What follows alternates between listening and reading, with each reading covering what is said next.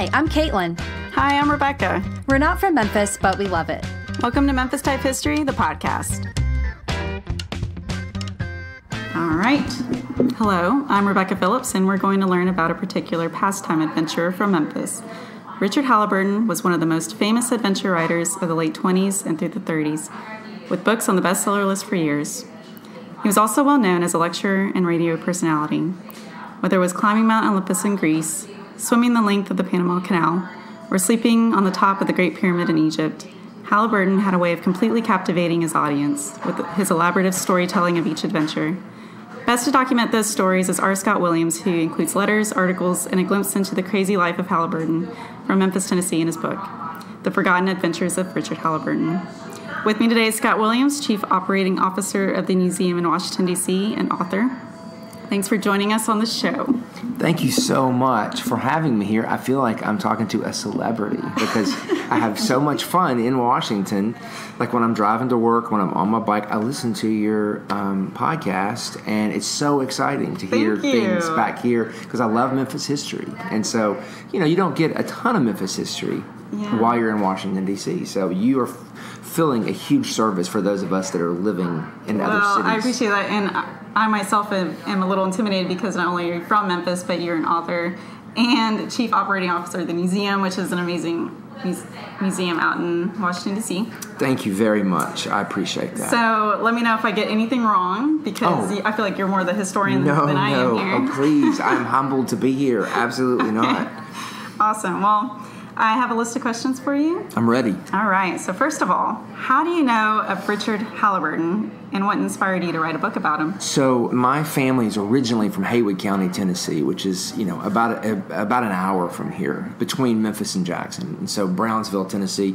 So I have a blog, HaywoodCountyLine.com, where I trace my ancestry and I write about people that are from that area. And Richard Halliburton's mother and father met there and had him there, and so I stumbled across him. So I wrote a little tiny blog entry about him, and a publisher, the History Press, emailed and said, "We like that. Would you be interested in writing a book about him?" I guess at the time they were trying to find local, writers to write about topics, and so I hadn't really thought about it, but I said, well, why not? So I jumped in, and the more I researched, the more I found out he's really a fascinating person who had really, to some degree, been forgotten. Of course, being from Memphis, I knew about the Halliburton Tower at Rhodes. And my kids went to Snowden, so we did a lot of things with Rhodes, and so I was familiar with that. But I didn't realize just how successful he had been in his day, and what a strange and fascinating life he actually led. Yeah, I noticed that in the book, that the Rhodes, that his father, was it a little memorial? What does it look like? Well, it's if you're driving down Parkway, it's that big giant tower that you see that's part of Rhodes College that faces. That's called Halliburton Tower. Okay. And so his father gave the money to build the tower, and he also gave all of Richard Halliburton's the collection of articles and scrapbooks. He gave that to the university as well, and they've done a really good job of archiving everything and keeping up with it. And they were really helpful on writing the book and sharing a lot of good information with me. Bill, who's the archivist over there, is really fantastic. Yeah. What was did the Halliburtons have a connection to Rhodes, or why Rhodes in particular? Yeah, what, the Halliburtons did have a bit of connection to the college, in that when it was in its former location, Richard's father had been a part of that, and he was on the board, and so they were very involved in the university, and they were both his mother and father were very intelligent and very into education, and his mother was one of the first psychologists in Memphis, and so they were just very, very smart, intelligent people, and they loved education, and they had instilled in Richard Halliburton, their son, a spirit of adventure and appreciation for writing and reading. And he had originally intended to leave everything, all of his collection, to Princeton. So I think it was great that his father, because that was his alma mater. So I think it's great that his father chose instead to give it to Rhodes. Okay, very nice. So Richard Halliburton had a great drive and motivation to travel and write about his adventures for publication. In your book, we get the sense that this was a time that reading literature of individuals' adventures were sought after. This popular genre reminds me of travel explorers on popular TV shows today, like maybe Anthony Bourdain or the Bear Grylls guy. Right. Maybe even like before me was probably Steve Irwin. What was the name of that one? Crocodile Hunter, right? Yep, that's right. So, because I spent a lot of time just thinking of what was in comparison to what he was doing, and it was so popular back then. What can we compare it to now? So that's what I thought of, were maybe the travel shows and those people. So for you, if Richard Halliburton were to host a TV show today, what do you think that would be like? And could you come up with the title? Sure, yeah. I mean, and that's really interesting because what Richard did was he took a brand new medium, and there were really multiple new mediums during the 20s when he was writing. And one was public speaking in the late teens, and in the 20s, public speaking was what people did instead of being able to go to the movies or watch TV. They went to hear people just make big presentations about adventure, and he was fantastic at that. So he had a lot of charisma, and he was able to really present well. We don't know exactly what he sounded like now because there are no recordings of him. But apparently he was just, captivating to hear him present. His business model, if you will, is that he would do a big adventure, then write, speak, and travel around and talk about it to generate enough money to do the next adventure. And so he just kept the snowball getting bigger and bigger. So, he would definitely be one of those people today who would have a travel brand around himself. So his personal brand would be travel. He would have a television show, but he would also have probably a podcast. He would definitely have, a blog, and then he would probably have a line of products for sale at, travel adventure stores. He would have a bike line. He would have, all different types of outdoorsy, adventurous type products. What he would call his show, if you read his books, he writes a lot about romance, and he uses the word the royal road to romance. Yeah, he was stuck on that title. Yeah, he used people tried to shut that one down, didn't they? Yeah, he used a lot of, he was very, because a lot of people couldn't travel, and travel was just now starting to open up. So I think he saw travel as being an adventurous spirit and an attitude of romance, and so I think romance would definitely be in the title of his TV show. Yeah. So anyway, but yeah, something like that. But he would definitely be taking advantage of all the technology that we have now. Yeah, he seemed pretty ambitious. Oh, for sure. Absolutely. And motivated. Another interesting character throughout in the book that I noticed was Mary Hutchison. She's a recurring character throughout your book. She started what we know today as Hutchison School. And we learned that she started the school in Richard Halliburton's home when he was a toddler, around 1902-ish. She essentially was a part of the family. What did you find most intriguing about her? Yeah, I mean, so, here was a lady who never married, and she had lost her, parents early on, so she really didn't have much of a family. The Halliburtons didn't have a lot of extended family that they were close to, so to me it was interesting how these people who were very, very alone kind of bonded together and created their own little family. And so Mrs. Halliburton, Richard's mother, and Mary Hutchison met in Brownsville, or they actually met in Athens where they were teaching, and then they taught together in Brownsville and then came to Memphis. And the Halliburtons came to Memphis first, to be able to make more money in real estate, for Mr. Halliburton. But then they saw a need for a teacher, so they sent for her, and the two of them, the couple, had a name for her. They called her Hutchie. So that was sort of their nickname. So Hutchie came. She lived with them for a while and taught school.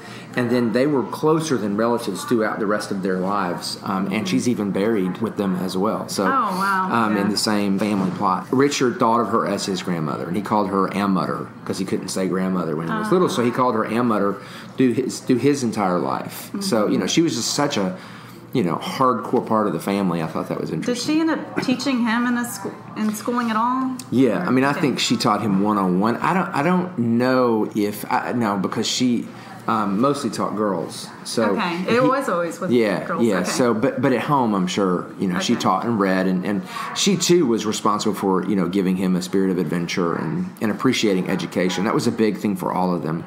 Yeah, it sounded like it.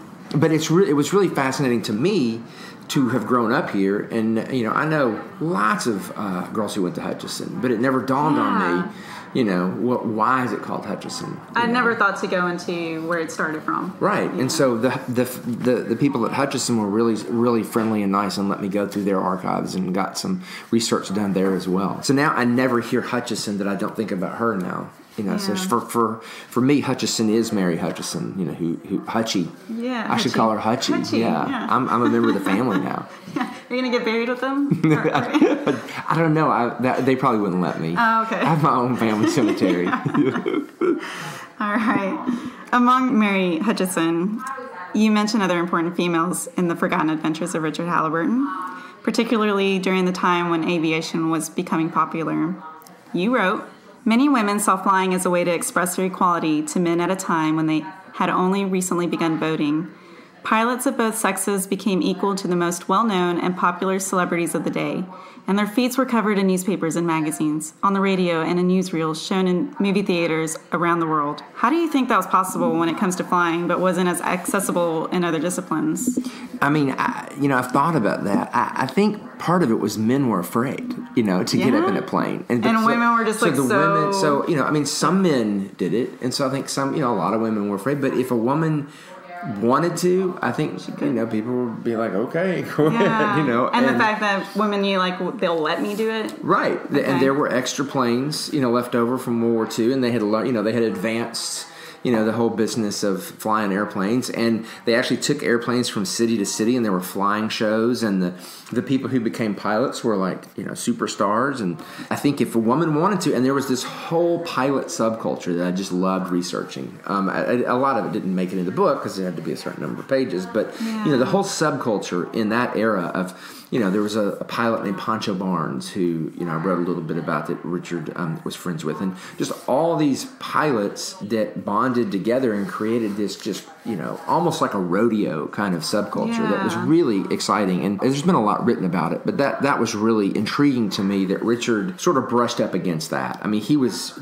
honestly never more than a passenger, Right. So any of us probably could have, But he did have his little groupie, his two pilot friends. Right, he was with. Absolutely. What's the woman's name? And you know what? You're going to ask me in a minute, I suspect, about my favorite adventure of Richard's, and it's that one. It was when Richard needed, he always looked for sort of a hook. I mean, he was a brilliant marketer, and so he was always looking for a hook. And so he thought, what if I fly to my next adventure? And so he set up a meeting in the Roosevelt Hotel. It was brand new, which is now it's an old hotel, but with Moy Stevens, who was an actor and a stunt pilot, and who was just the opposite of Richard Halliburton. And so, he offered Moy. He said, "I tell you what, and I can't remember. It was almost 2 years, 18 months. For 18 months, almost 2 years, we'll go wherever you want to go. We'll do whatever adventure." You won't have to worry about any money, any food. All you have to do is fly the plane. And so he said, okay, I'm in. So they literally flew all over the world. They flew through jungles. They flew inside volcanoes. They flew all over the world. And to me, this would make a great movie. So we should go in together and make a movie about this part of his. Yeah, let's do that. So there was a pilot named Ellie Beinhorn, who was apparently, very adventurous, but very beautiful. And so they had heard about her, but they'd never met her. So they met her, and they both fell in love with her. And so the three of them flew all around. And what I think is so fascinating is Richard and Ellie both flew around with a Victrola and their own set of records that went with it. So wherever they go, they could put it on. And they traded their complete collections intact with each other. So it was like the first mixtape. So she eventually, Moy was much more of a candidate for a husband for her. And so he proposed even. But she was Richard Halliburton did. No, Moy Stevens proposed. Okay. Yeah. Richard just loved her in a different kind of way. I must have read that wrong because I thought she must have been really I think he loved, because he did say he loved her. He did. Yeah, he said he loved her. That's why I got confused. But I think Moy really loved her. Yeah, and so obviously. Moy proposed. And she said no because she wasn't ready to settle down. She wanted to keep flying. Yeah. And so she... but the truth is, her heart went to Halliburton, who... Because when there's three, there's got to be a love triangle in a movie, at least. That's right. Well, and to me, the greatest scene is, and she had written about it, and Richard had written about it. They were in Berkshire, which is on the Persian Gulf. It's sort of a very deserty area.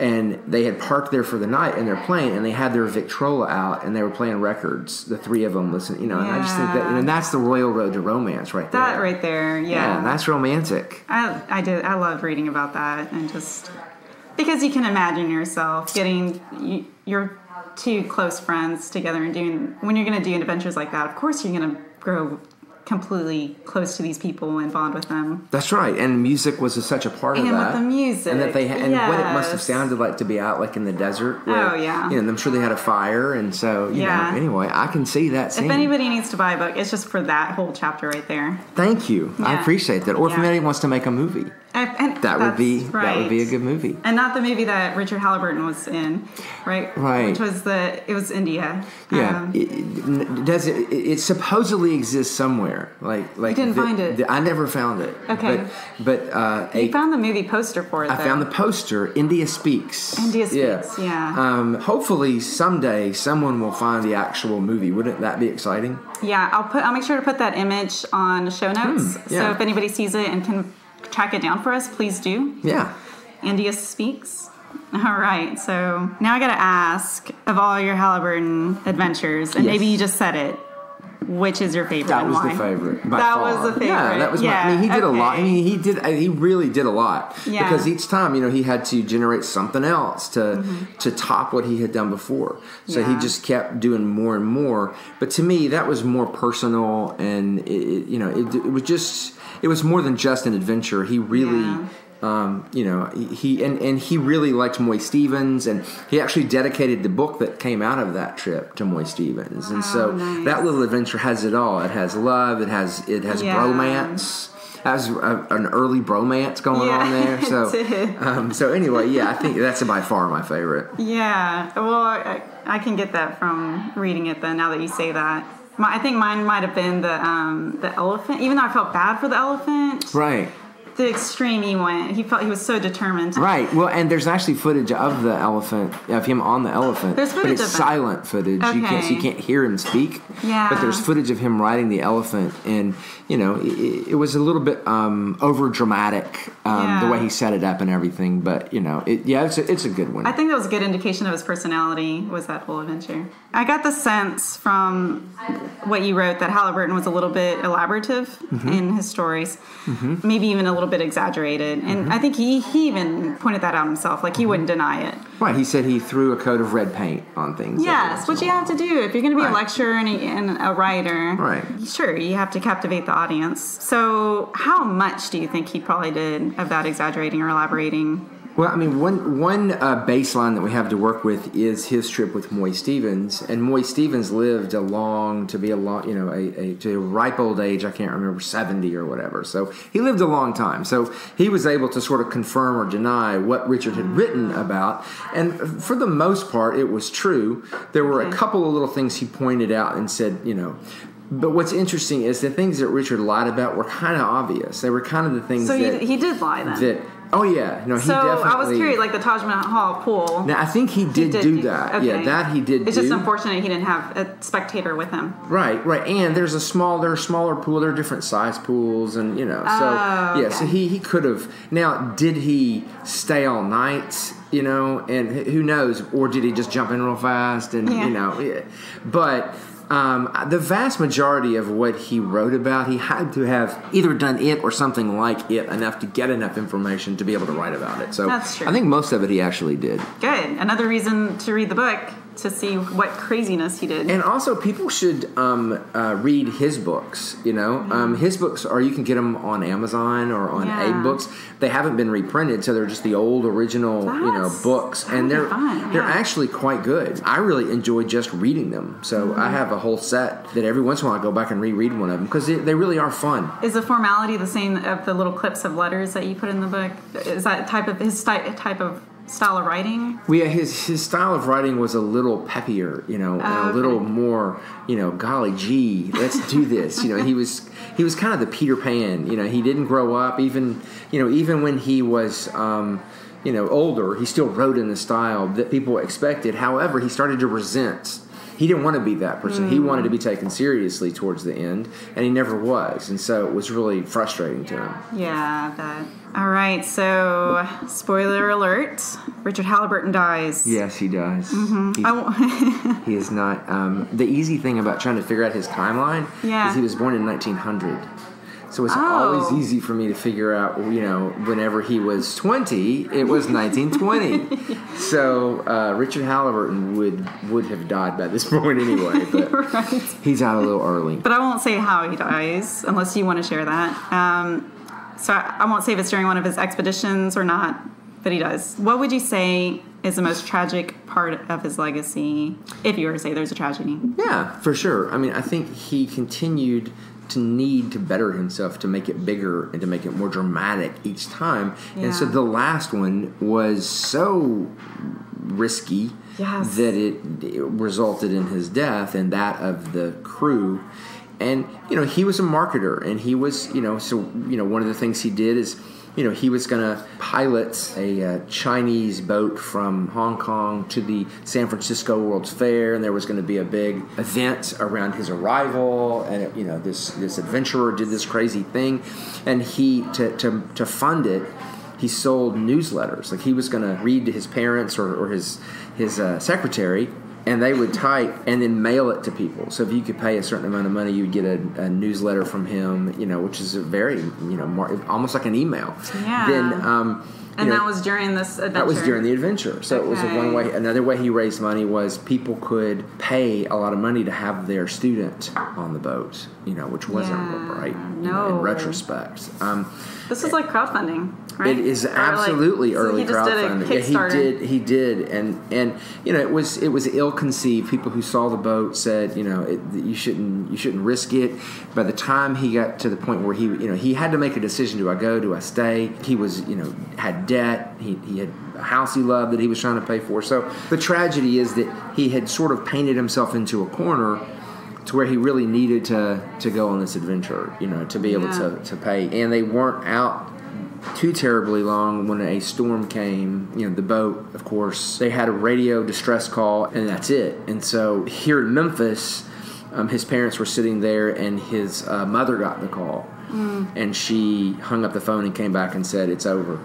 For the rest of her life, whenever the phone would ring, she would say, oh, it's Richard. And she would go and think it was him. But, he left an amazing legacy of writing and of work and of adventure. And he left a lot of just great work that we can all go back and enjoy now. But the sacrifice was ultimately his life. Yeah, and it was so stressful too, and you mentioned this earlier about he always needed to get money before his next boat. It would be like he would run out of money and he'd realize, I need to get more for my next adventure.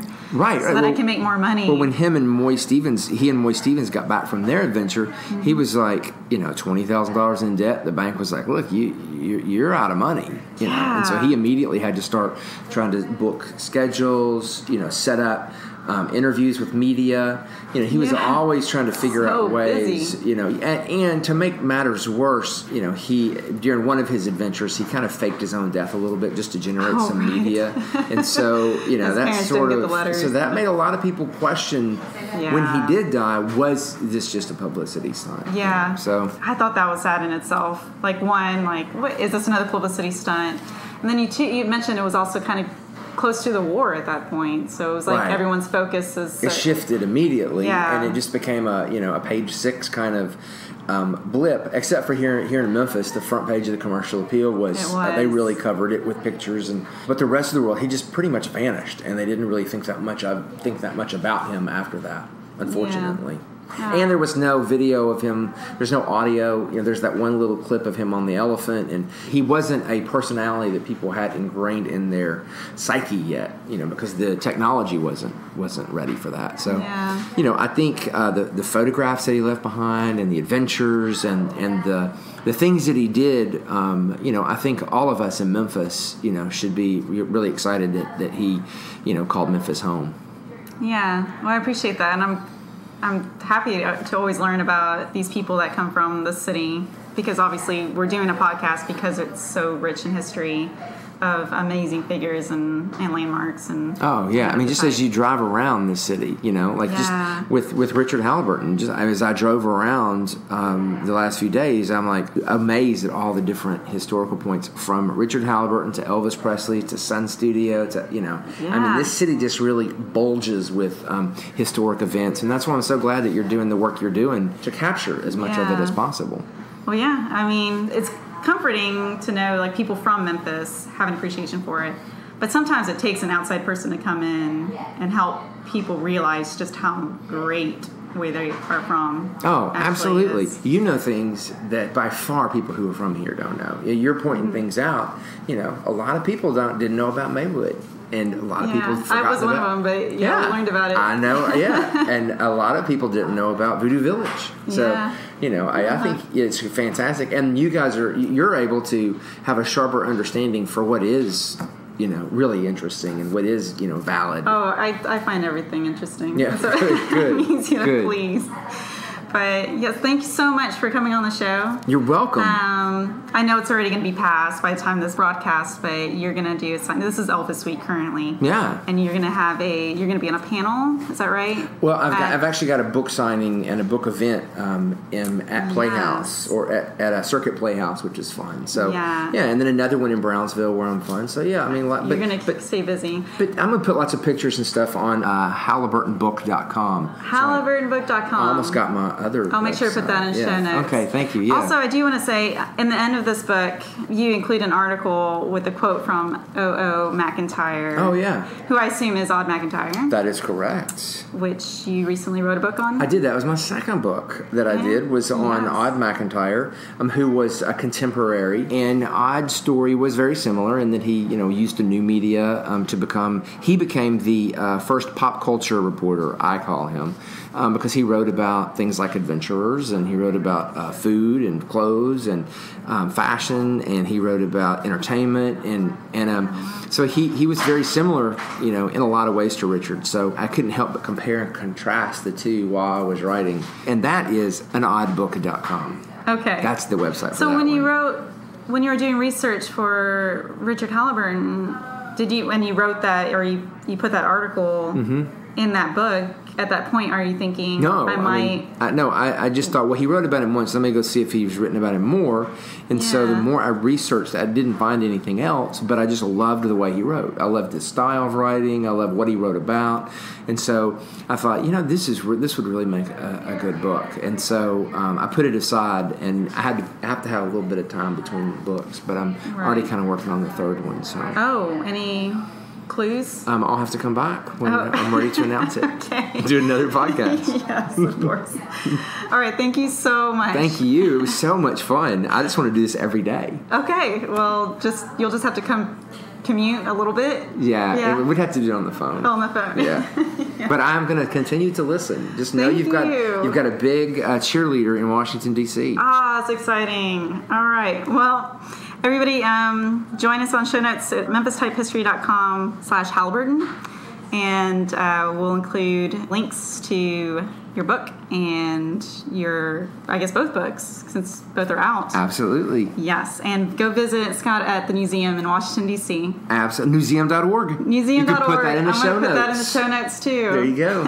I will also take a picture of the Halliburton Tower on Rhodes. Do that. That sounds great, and I will be listening with all of your audience to the great work that you're doing. Thank you. You're listening to Memphis Type History, the podcast. We like your type.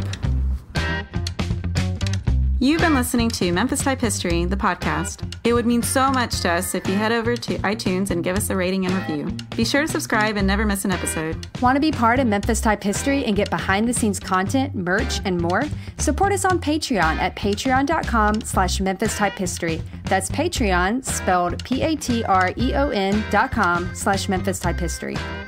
Find more Memphis Type History on our blog at memphistypehistory.com, on Facebook, Instagram, and Pinterest as Memphis Type History, and on Twitter at Memphis Type. For all you listeners out there, I just want to send out a quick shout out to our supporters on Patreon, patreon.com. You've probably heard us mention it at the end of every episode, because we cannot survive after a certain amount of time, unless you help support us. Because when the money runs out, that means we're going to have to stop. And the truth is we don't want to necessarily stop because there's so much information in Memphis to cover. And you can be one of those supporters for just $1 a month. That's all it takes. It's as little as that, $1 a month. And if we get enough of you to do that, we can cover all our expenses. If you feel really generous, you can donate more than that. You can donate up to $1,000 a month if you really want to. $5, $10. Go to patreon.com, patreon.com/Memphis Type History. Check out the goodies that you can get for being a supporter. And like I said, with just $1, you get something. Moral of the story, support us. Go to patreon.com/Memphis Type History. Look at the stash of goodies we have to offer. Decide which one you want most to make your heart the most happy. And just know that your heart's happy make our hearts happy. Thank you.